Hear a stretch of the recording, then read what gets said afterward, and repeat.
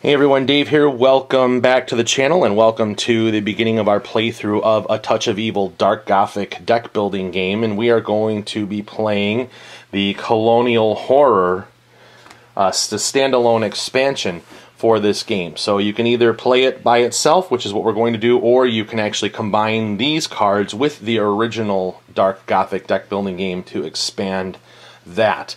So let's set the premise of what's going on here. It's the dawn of the 19th century. There's a fictional town called Shadowbrook, and there are a number of these villains that are terrorizing the countryside and spreading evil, and so they are looking for some monster hunters to come in and drive away the evil and restore peace and tranquility to the countryside. And so we will be playing as the monster hunters, the heroes in the story, and they will be working to defeat these villains. And there's a stack of 3 villains that during setup we have chosen. There are 3 different levels: level 1, level 2, level 3. There's 3 of each. I shuffled up each one and we put them in a stack.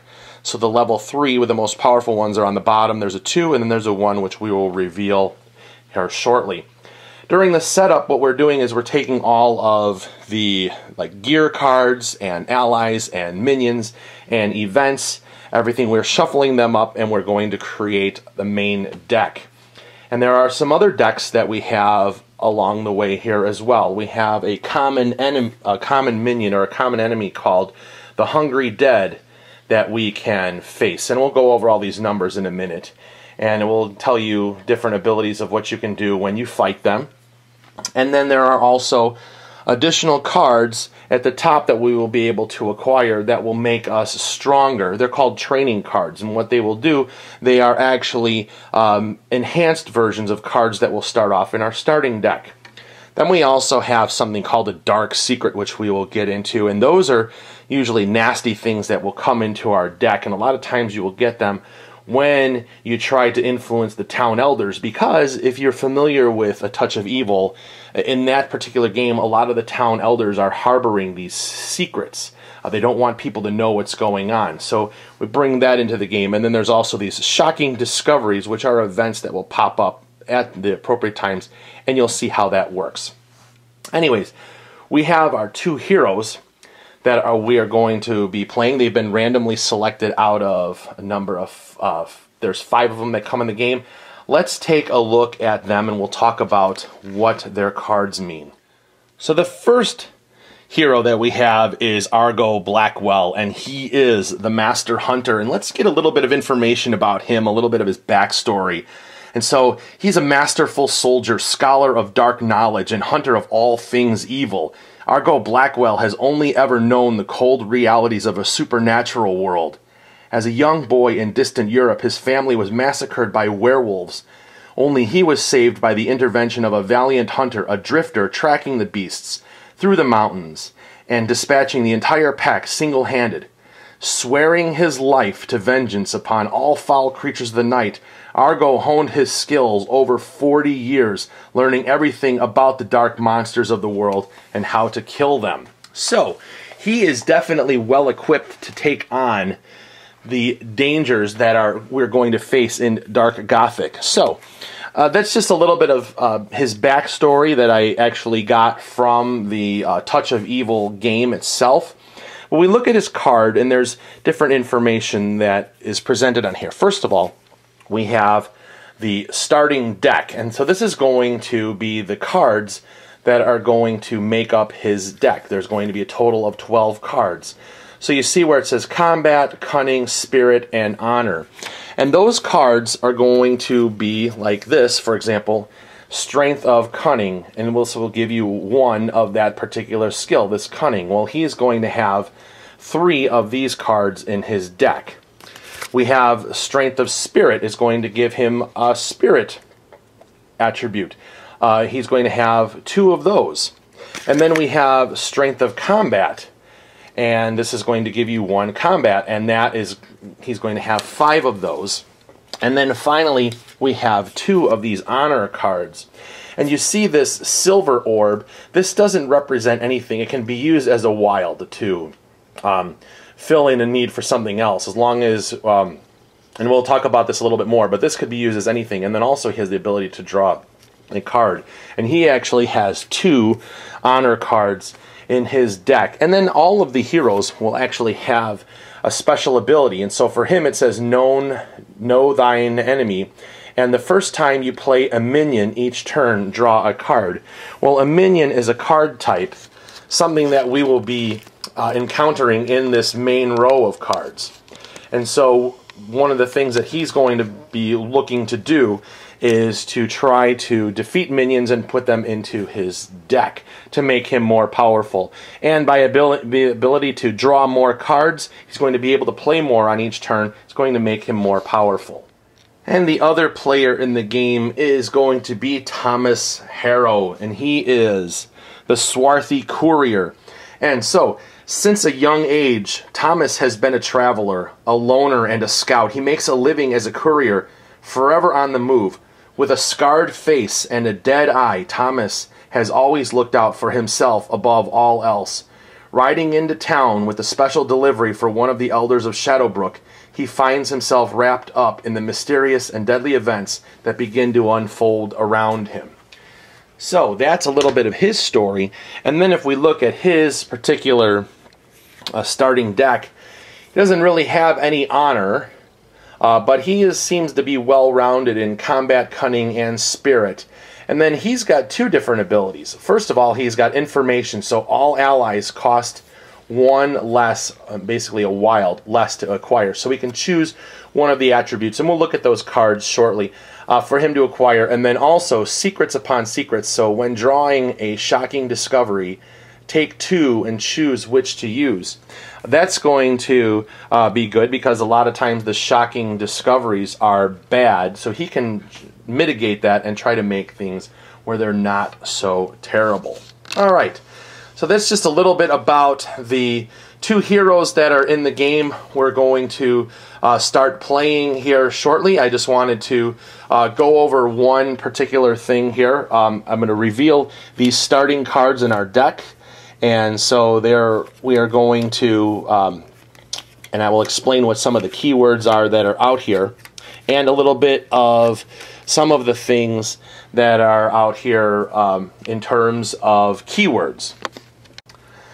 So we'll take a look at the first 3 cards that are in the main card deck, and there's information that is on here. So first of all, we have the catacombs, and this is on the side here is the cost it's going to take to essentially acquire this card and put it into your deck. So we're going to need 2 of the spirit, 2 cunning, and 2 strength, and then 2 of one other resource by themselves in order to take this. Now, this is a location, so that's important. This is the card type. And then down here you'll see this where it says mystery. And this says destroy the top 5 cards from the main deck.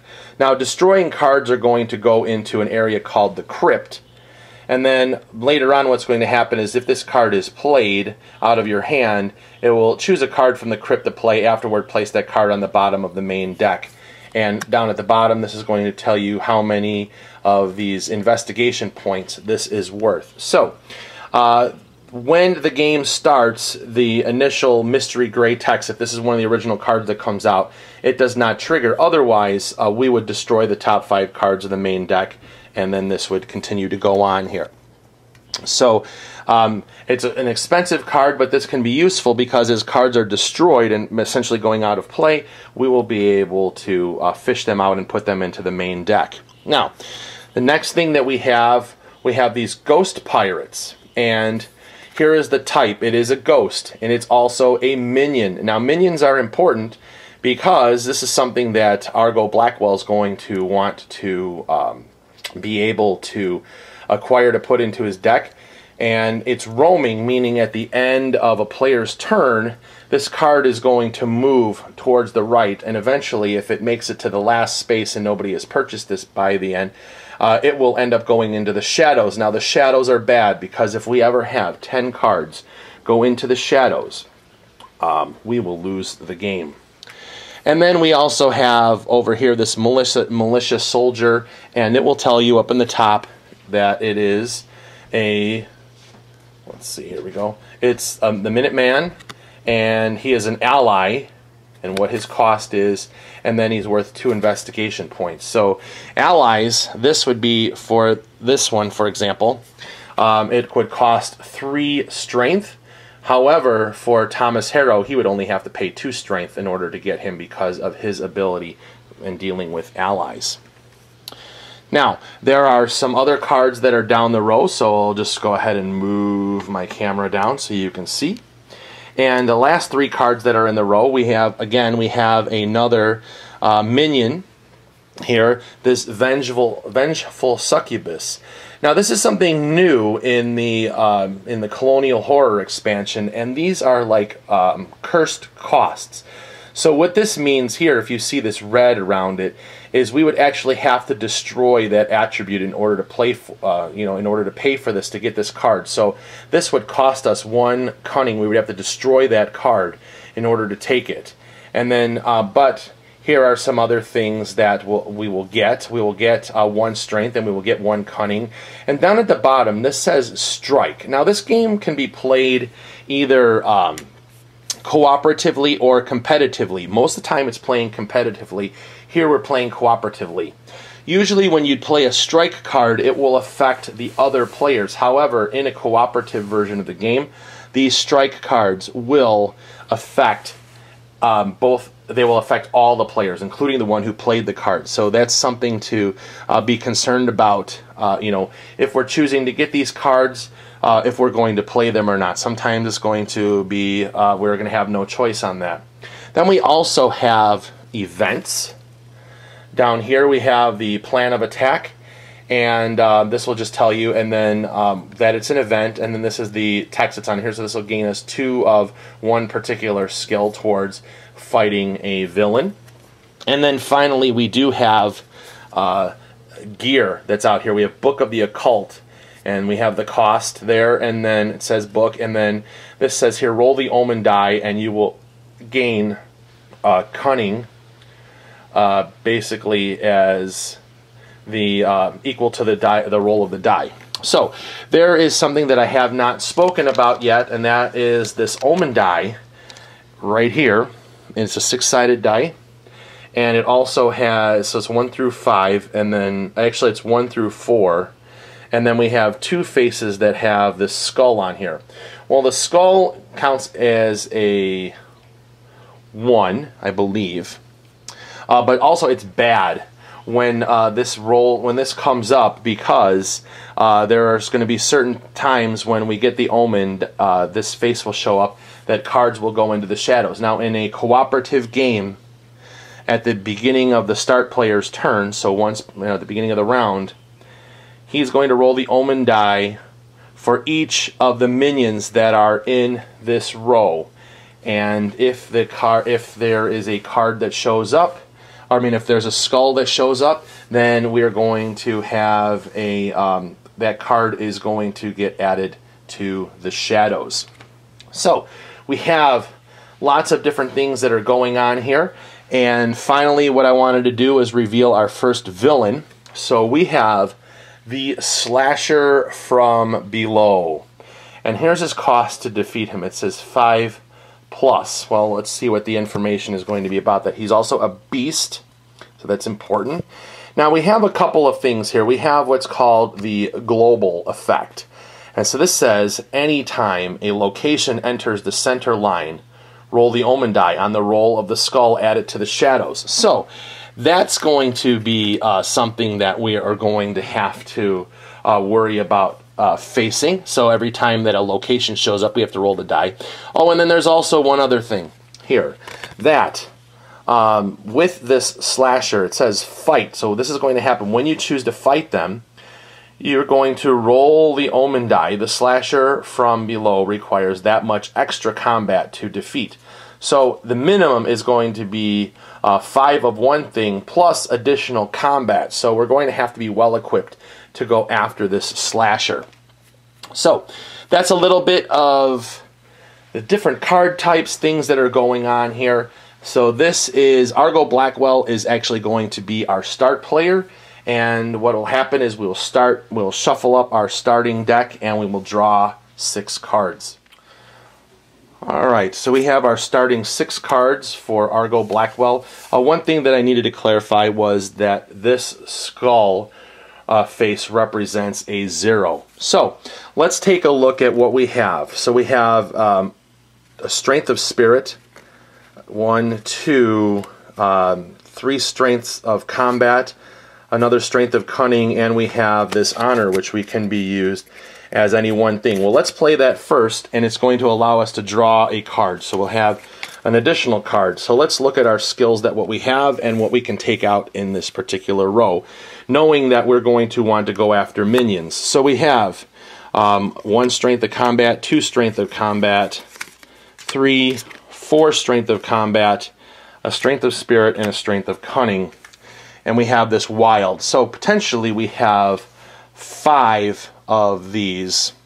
We could have 5 combat, or we have 4 combat and 2 strength or 2 cunning, or any of the mixture of above. So we are going to want to go after minions, and the reason why is, first of all, every time that he draws a minion, he's going to be able to draw an additional card. Secondly, we don't really want minions on the row because we'll have to roll the omen die and the shadows will show up. Our cards could potentially go in the shadows. So I think, even though, oh, this is bad here, this vengeful succubus, every other hero must destroy a card from hand. I mean, we could use that to get rid of our starting cards and have access to better cards, but I'm not really sure that I want to go about that route. But if we leave it sit out there, it's going to move and potentially go into the shadows.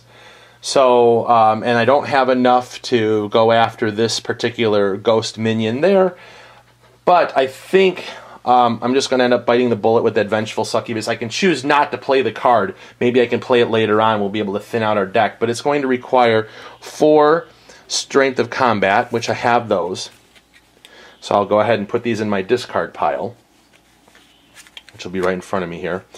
And I have to pay 1 strength of cunning, but I have to destroy this. So I'm going to go ahead and do that, and that will go into the crypt. I'm just going to put the crypt cards right up there. And then this card will immediately go into my discard pile, and a new card will appear. And it's an event. It says if I could just reach it. And I still have 2 of something. I don't really have enough to be able to purchase anything else, although I could use this now as a wild.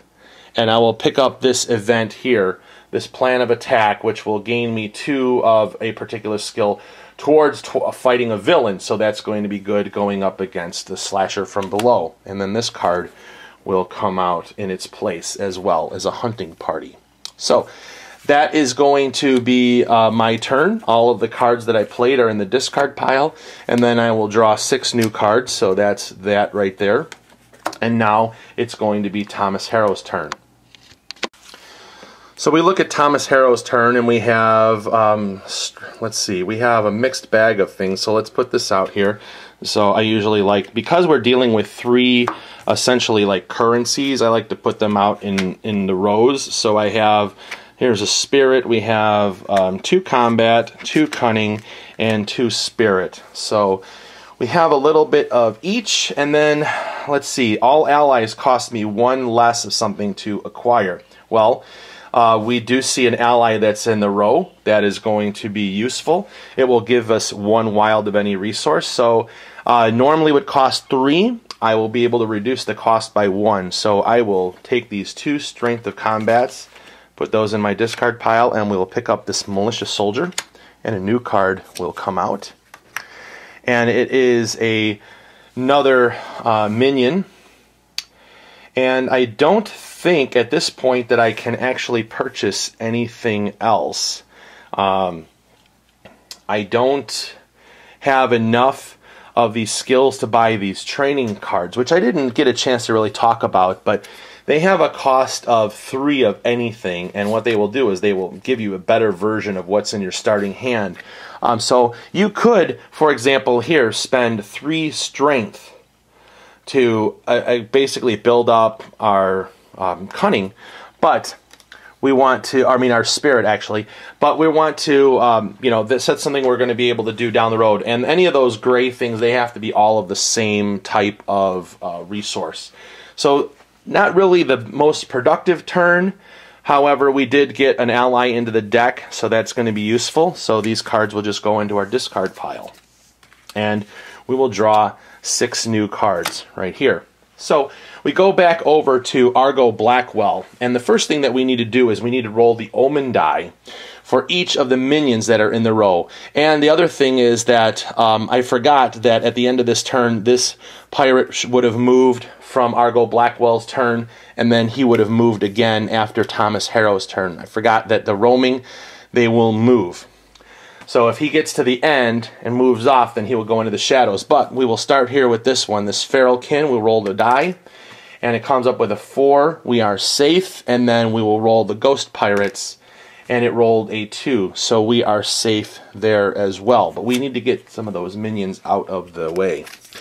So we look in our hand here with our 6 cards, and actually only have 5 cards. I forgot I drew one. So what I would end up having to do is shuffle up my the rest of the cards in my discard pile to form a deck. So I'm just going to go ahead and do that real quick. Alright, and we will draw an additional card. So we should have 6 cards in our hand, which we do. We have another one of those honor cards, which will allow me to draw a card. So that's good.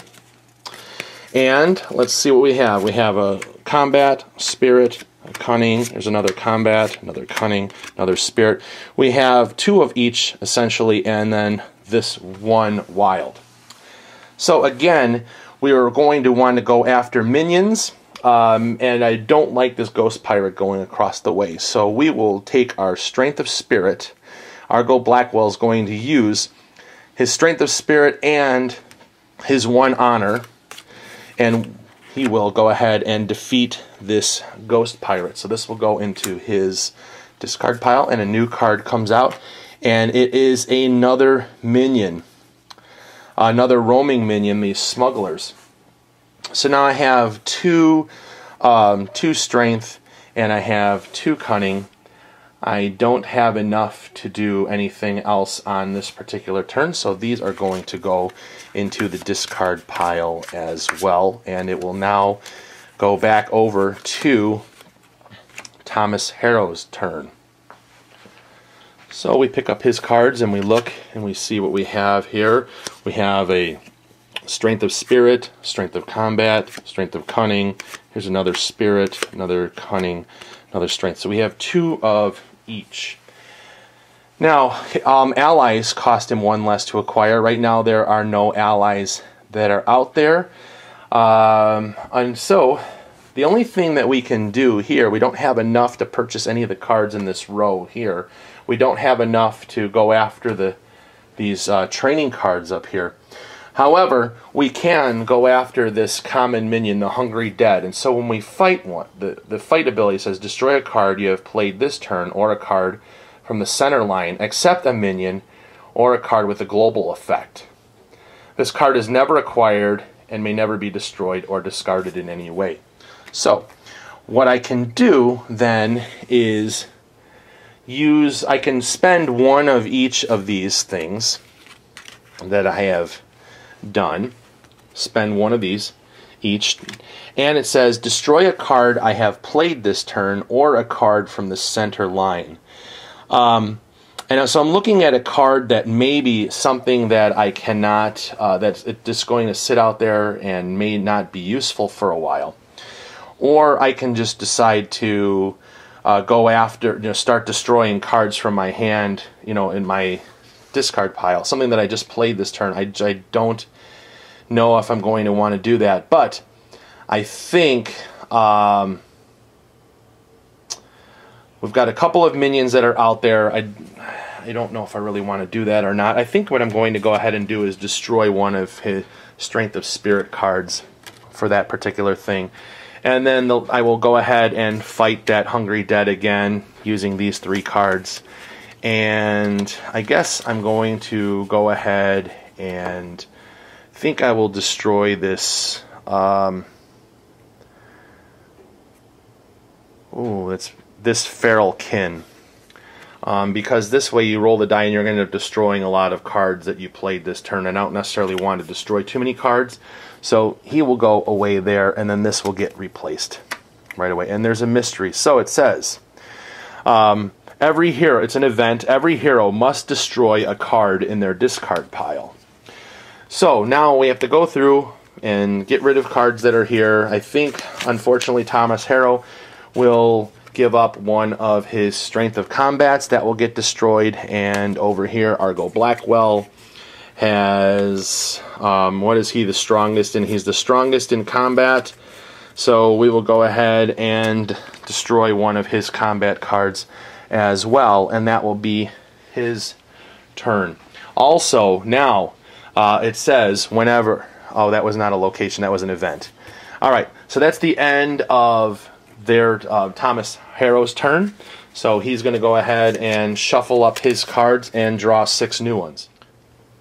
Alright, it's back to Argo Blackwell's turn, and so what we need to do now is roll the Omen die for each number of the minions. Oh, and the smugglers should have moved over. So we're going to... let's see. No, the smugglers moved after Argo Blackwell. He didn't buy a card there, so the smugglers would have moved again here. Well, it's almost to the end. If nobody picks him up after this turn, it's going to go into the shadows. But we're going to roll for the minion, and we rolled a skull. So that means that this card will then go into the shadows. So we have the first card going into the shadows. And we get replaced with this now, which is an event. This is an interesting thing now. This is not a good one. So it just says, destroy any cards adjacent to Lightning Strike in the center line, then add this card to the shadows. So that's bad. So this Book of the Occult, is because it's adjacent, will be destroyed. So this goes into the crypt. And then Lightning Strike then goes into the shadows itself. So we have 2 cards in the shadows. And we will bring out 2 new cards. So we have the a location. Now, anytime a location enters the center line, roll the Omen die. And if an Omen shows up, it goes into the shadows. It was a 4, which is fine. It didn't. And then we have this Vengeful Spirit, which is a minion as well. So, let's take a look at this location, because sometimes there are cards that say remain in play. So, when we have this, discard to cancel a shocking discovery or to protect a card, meaning prevent it from being destroyed. So that could be useful. Alright, so we've done all of our stuff here. Let's see what Argo Blackwell has in store for his turn. So, we have, let's see, 1, 2, 3 strength of combat. We have this honor, which will give him 1 and then allow him to draw a card. So we're going to have to shuffle up our deck and draw a new card, which is a Strength of Spirit. And we have this Plan of Attack, which is going to only give us 2 towards fighting the villain. I don't think we even have enough for the villain. And then,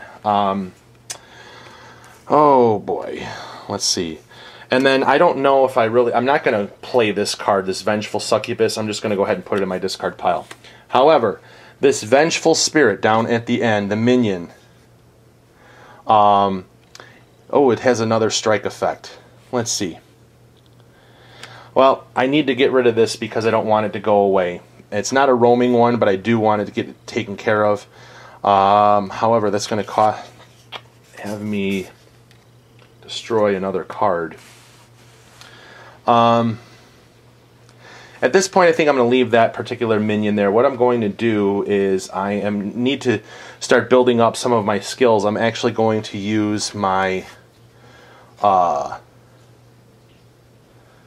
let's see. I was debating on if I wanted to use these to get training cards or if I actually wanted to go after this event here. This is draw a card, then you may destroy a card from your hand or discard pile. And that would cost me 2...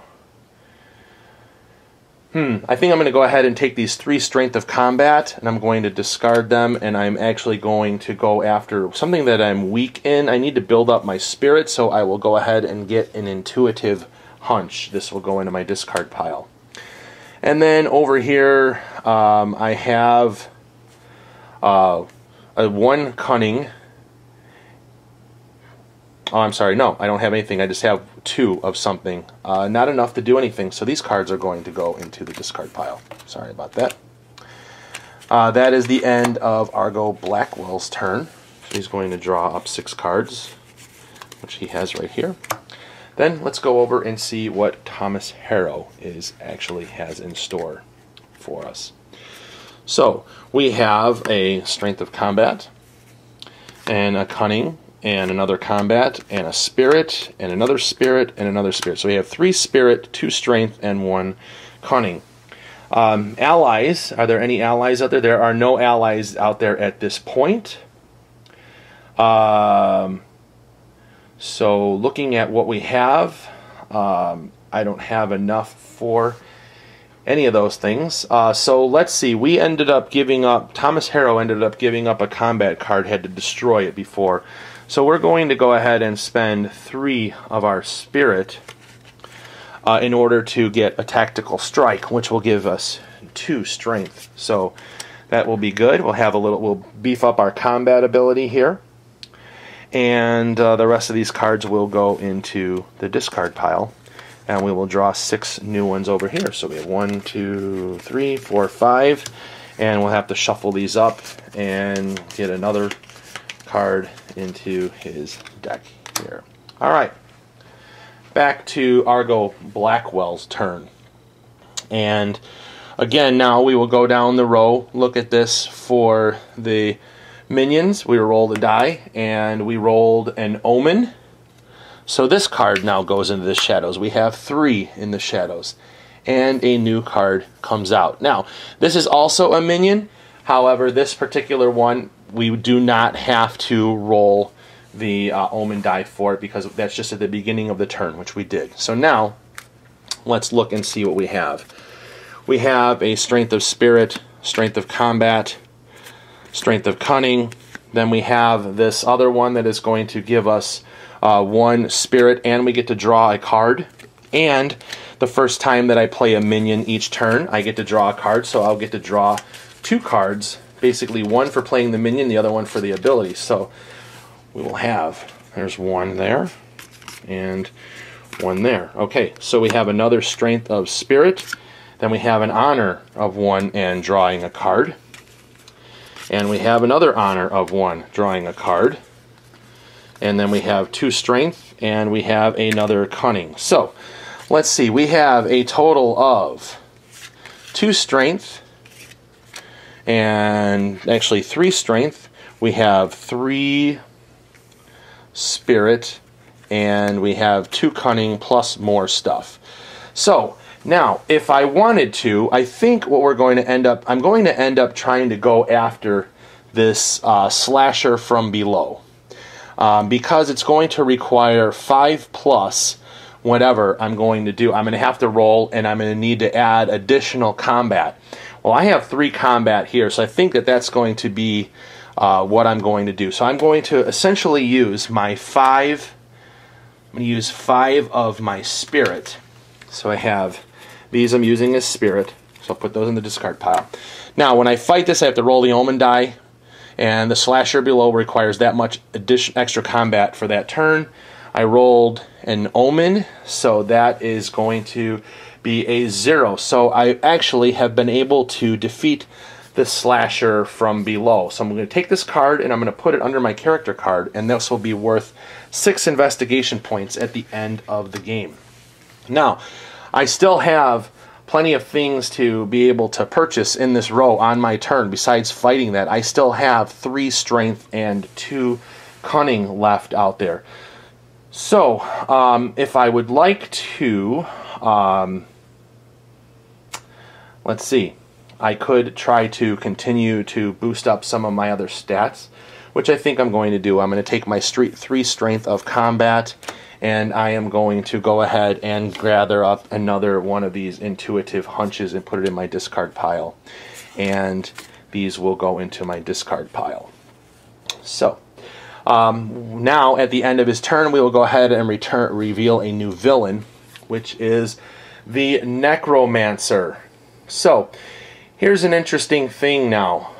All minions count as roaming, and then when we fight him, add any minions in the center line of the shadows, and he is going to require 4 cunning, 3 strength. 4 spirit, 3 strength, and 2 cunning in order to fight him. Well, here's the thing. We want to make sure that there's not a lot of minions in the shadows when we go to fight him. And now, meaning that all of the minions are roaming, that at the end of this turn, if somebody doesn't pick up that poltergeist, he is going to go into the shadows as well. So, we're going to finish up with Thomas Harrow's turn, and we'll see what's going to happen here. So let's look. What do we have? We have a strength of combat, another combat. We have a wild there. We have a cunning. We have another cunning. We have another cunning. So we potentially have 4 cunning. And there's no allies that are out there. So I think at this point we're going to get this spread out. We'll take 2 of our cunning and 1 of our strength and put this into our discard pile here and put this out. There's another minion, the Masked Assassin. And I think what I'm going to do in order to save a card from going into the shadows is I'm going to use this as 1 strength, 1 cunning, and 1 spirit to fight the Oh, actually I can't do that. On the Hungry Dead, I'm not able to destroy a minion, and I'm trying to remember if I had gone back and, I did destroy a minion before. That was something that I couldn't do. I guess I'll have to bring that card out of there, and we'll just go ahead and put it back into the bottom of the deck. I forgot about that. That was one thing that was a change between Dark Gothic and the Colonial Horror, is that I cannot destroy minions. So, at this point, I see a card that's out there. I think we're just going to go ahead and destroy this one event here, and we'll put another card out in its place, which is the Book of Death. Couldn't really do anything else on that particular turn. Unfortunately, now, at the end of his turn, this particular minion is going to roam off and go into the shadows. This one is going to move over, and we will have a new card that comes out here that is an ally. So, I think right now we're going to wrap up this particular episode. Sorry if I made a couple of little boo-boos there, but there were just some things that I was trying to remember the difference between the Colonial Horror and the original, and that was the one with the Hungry Dead. But hopefully you're enjoying this playthrough so far. Argo Blackwell has defeated the first villain, and Thomas Harrow is holding his own in trying to be able to boost up his skills to be able to contribute to the fight as well. So anyways, guys, thank you for watching. Make sure you tune in for the next episode as we continue playing Dark Gothic Colonial Horror.